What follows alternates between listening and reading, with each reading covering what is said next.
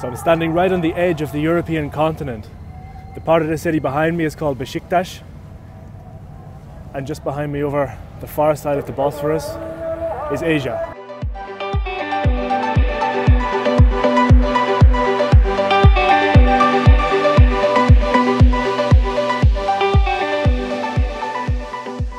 As we got closer to the shore, I noticed a red house which looked like it had been partially demolished. What actually happened was this.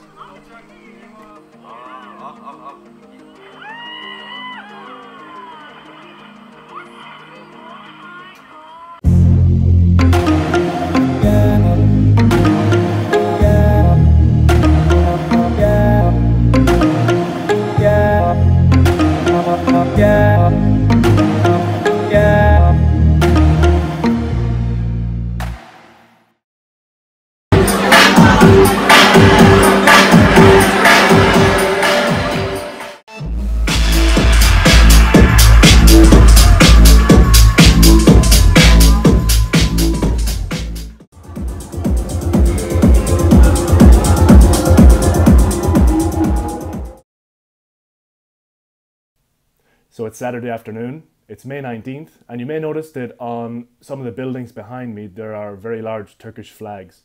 The reason for that is that today is Ataturk Youth and Sport Day. Ataturk is the founding father of the Turkish state. So there should be a lot of stuff happening around Istanbul today. I'm going to go check that out and see what's going on.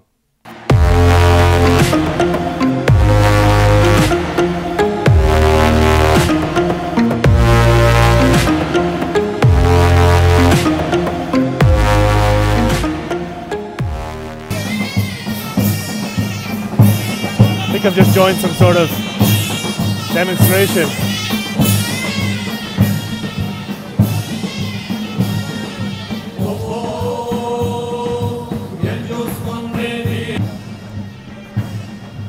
No messing with them lads. I'm pretty hungry now actually, and a visit to Turkey wouldn't be complete without a proper Turkish kebab. I'm going to try an experiment because on the comments on the vlog, it's all been positive, but some people have said that my accent is strange. Mostly people from home, because in Dundalk we speak with a different accent. And I tried to explain that it's because I've been living abroad for most of my adult life, like 7 years in Slovakia, and obviously people there don't really understand the way we speak in Dundalk. So I've had to adjust my accent a little bit, make it more softer, so people can actually understand what I'm saying. But I'm gonna please the people and try and interact with Turkish people, but using my Dundalk accent, let's say. So let's see how that goes. This is an original Turkish kebab. Let's see if we can order one with a Dundalk accent. What's the crack, Awa? Sorry. This is menu? Yeah, can I get a mixed kebab, please? Mixed kebab. Yeah. This is big mixed kebab. We shawarma mixed kebab. Shawarma, yeah. Shawarma. Chicken meat. Chicken and lamb. Beer? Beer 17 lira. Head on. Okay. Thanks a million. Cheers, Awa. Where are you from? Spain? Where am I from? Spanish? No, I'm Irish. Irish. Irlandia. Yeah. You're Turkish? No. No? Where are you from? From Uzbekistan. Uzbekistan? Uzbekistan, nice, okay. Yep. That's dead on, lads, thanks a million.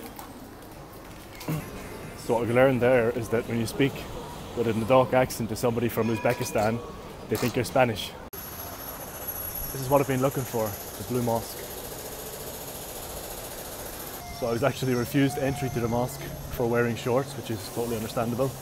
But there is a little place beside it where you can borrow for free something to cover your legs, so we can get inside. It's a tougher dress code than Ridley's. What do you think? Reckon I can pull off a skirt?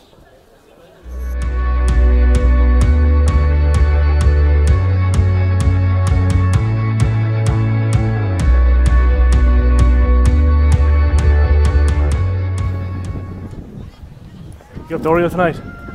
Yeah? On to town. These are the ancient city walls. Gonna just take a walk and follow them down wherever they lead. They're going downhill, so that's good.